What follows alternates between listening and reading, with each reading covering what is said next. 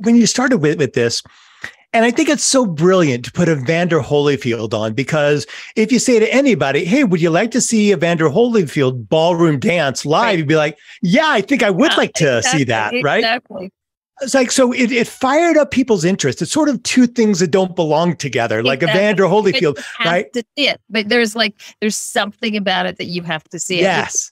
Which is why when I started doing it, and I was like, oh, wait, this works. And talk about everything that you preach, which is so right, of like, if something makes you afraid, jump into it. Don't shy away from it. I had asked Adam Carolla once to do it.